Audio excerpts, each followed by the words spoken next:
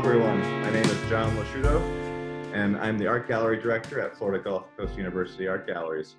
And I'm pleased to have with me Heather Couch, who is here to have a conversation about her work, and that will be featured in the upcoming exhibition When We See Further, and that happens October 16th through November 19th, 2020 in the Wasmer Art Gallery at Florida Gulf Coast University.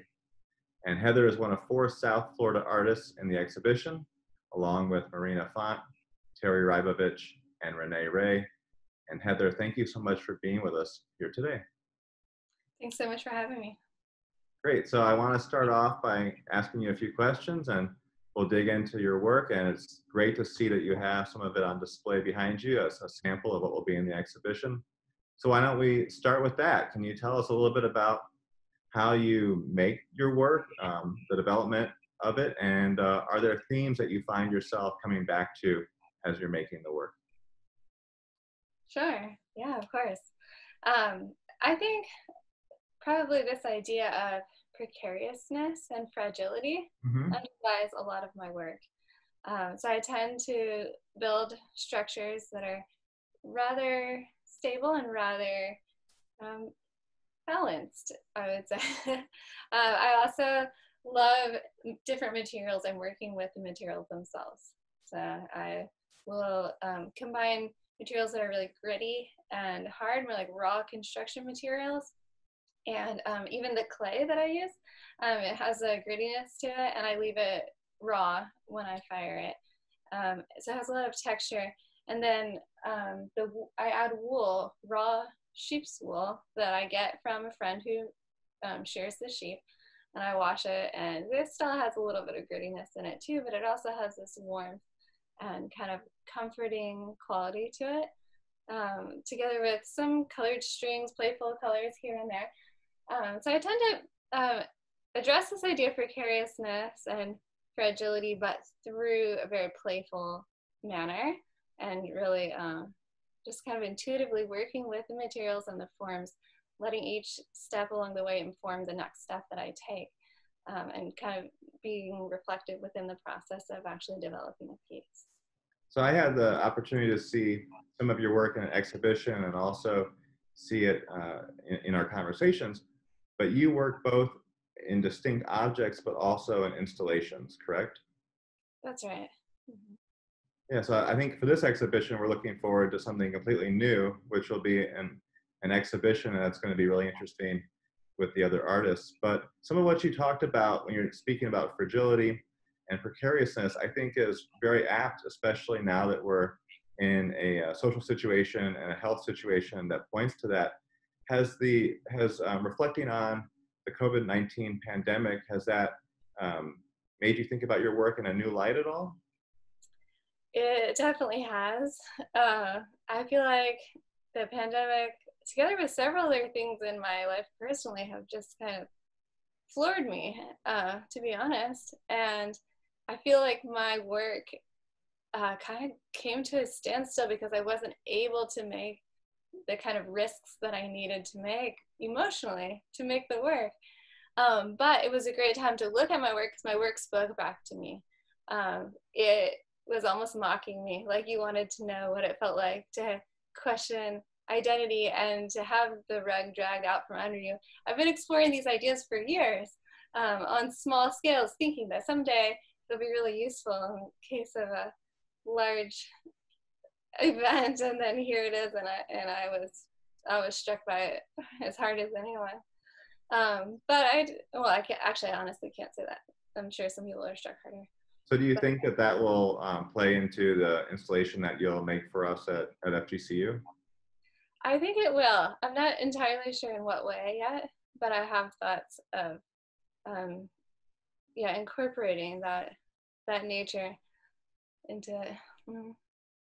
Well, it'll be interesting because not only will you be making your own installation, but it'll also be in juxtaposition with the 3 other artists. And we started this conversation about a year ago where you had a chance to meet the 3 other artists for the first time and see the content of their work. And we've had conversations with them and each other about how each of you deal with issues of the body and fragility and resilience through those conversations, do you feel like you understand your work in a different light at all, or has it changed how you think about your work? Um, yeah, I think it's been really fun to see the overlaps in both the finished products that we make and also just the ways that we approach making in general and the way that we approach thinking through and responding to the process of making. And so that's helped me kind of think through my process again. And I don't know, I love the atmospheric quality that's in each person's work and sort of the disintegration that can happen around the edges. They're each a little bit ephemeral, but very solid as well. And then just the repetitive, laborious tasks that each of us is engaging in different ways, I think kind of feeds into the work a little bit. I've started to realize my work has more womanhood in it than I realized, starting to dialogue with the other artists. And then I just think some of the line qualities and ways that they are expressing internal ideas externally or those feelings externally through their work is helping me see how, like just comparing how I also do that is helping me just sort of understand this intangible art making process a little bit deeper. Well, you're the one artist. I mean, they all have a very physical aspect in their making, but you're the one truly three-dimensional artist. The rest are using photography, drawing, painting, and so I felt it was really important to have that physical, work as well, the three-dimensional work, and where some of them are depicting the body in their work.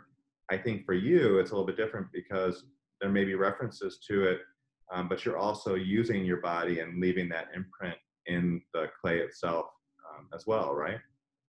That's right. Yes. Addie, if you can see the texture on some of these ceramic pieces, building them with my hands and then leaving marks of my hands on the clay, on the surface of the clay, is a big part. Like I used to, in the past, make work that tried to have no marks of the maker on it, tried to be completely natural. And then at some point I just shifted and now it has my fingerprints all over it. But that sort of dialogue that then the viewer has with me as the artist, I feel like is very interesting. And in certain situations, I'll even allow the visitors to touch the pieces. I don't know if we'll have the opportunity there where they can put their fingers in my fingerprints and kind of feel that history. Something that I always imagine doing when I'm at museums and I see the ancient ceramics, and you can see the fingerprint of some prehistoric person left there on that piece of clay. Thank you. That's a really great insight, and I think an important part of the exhibition. I've asked all the artists this next question, and I'm really curious what your response is as well. The title of the exhibition is something we came upon together, and it's When We See Further is what we landed on as the title. But what does that mean to you as an artist in relationship to your work? Sure. I do feel like the process of making art allows us to see in different ways. A lot of times I will have a rough idea of the finished piece that I'm aiming toward, but I really would like to respond to the forms that are developing along the way. Not only what the materials show me, but then how I am interpreting or responding to those forms and letting that help define the next step. I feel like some of the other artists are doing that as well. And that really does allow me to see within myself, to see within my work, and to then see within the world. The whole process of making allows us to see further. And then I guess another added aspect is having the four of us together. I think that just like different forms or textures in my work dialogue with each other, now that whole collection is going to be dialoguing with these other artists' work. So not only conversations that we have in person, but I think when the work is put up in the gallery, there's going to be some really interesting harmonies, dissonances perhaps, but nice dialogues that we'll be spending time listening to. And I think that that'll be really special too. I agree. I can't wait to see all of you soon. And Heather, just thank you so much for having this conversation with me today. It's been a pleasure seeing the work behind you and talking a little bit more about what you do. Thanks so much, John. So I want to remind everyone that make sure to visit our website to learn more about any updates that involve the exhibition. Of course, we're going to be making adjustments as needed for health and safety of everyone involved. But we hope to see all of you here for the duration of the exhibition, and check out the other 3 interviews with the artists. And Heather, I'll be seeing you soon. Thank you.